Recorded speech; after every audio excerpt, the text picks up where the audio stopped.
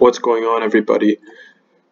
I'm here with a video for the Twilight Imperium 4 browser app, and in this video we're going to be going over a recent change to the user interface in the agenda phase, and in particular to casting votes. So nothing has changed about the mechanics of voting. This video is going to be going over a newly implemented feature that's going to make certain aspects of voting go a little easier and improve the quality of life of the user. So if you've been playing the app, you'll recall that when it's your turn to vote, what you do is you select one planet at a time, and then the game will tally, keep adding a continuous tally of votes for you. And then you can also deselect the planet one at a time by clicking them, right? So we're voting for Terraforming Initiative. So say, I wanted to vote Mechatol Rex, so 6 influence, and I click it. And then if I change my mind, I click it again and deselect it. Now this is pretty straightforward, but it can become tedious as you gain more planets, right? So, you have to scroll through your planets, and then the really annoying part is when a lot of the times, especially if it's the second agenda, you just want to cast all your votes for, or whatever the resolution. And, it can get annoying to have to go and click through all of these one by one, right?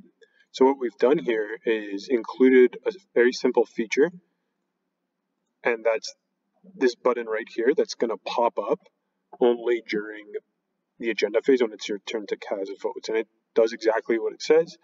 You click it and it's going to select all your planets, right? So right now I have 1, 2, 3, 4, 5. Oops. 1, 2, 3, 4, 5, 6, 7. So if I just click the select all planets button, then all these are going to flip over to their exhausted state. And then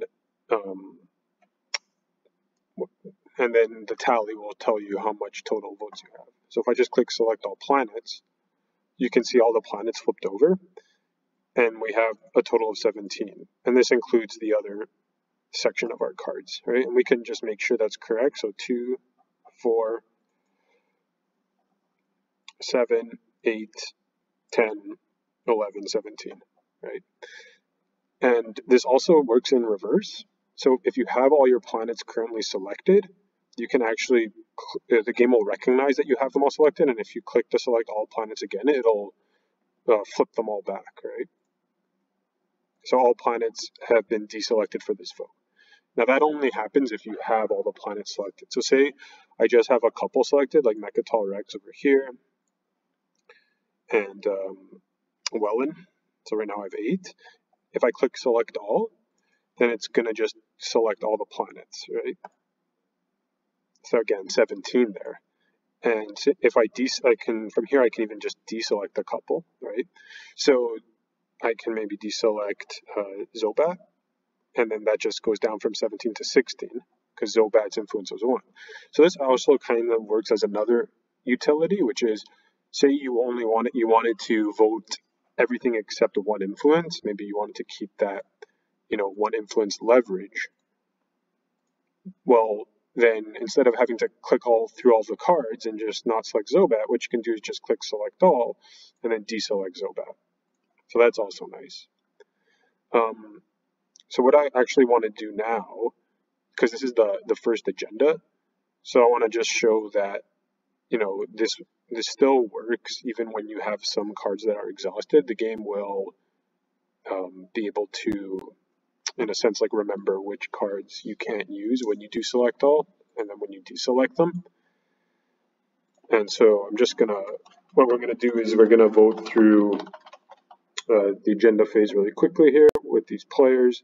So let's say, all right, let's select all and then let's deselect all.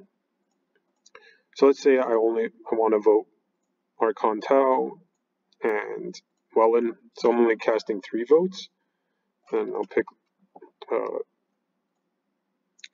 this planet to vote for, and we'll go confirm. And then we'll just quickly we'll get the other players to pass here. That way we can get to the second agenda. So we'll get Charlie to pass. And yeah, so then the outcome resolves, and now let's just go ahead and pass through the ability rounds here.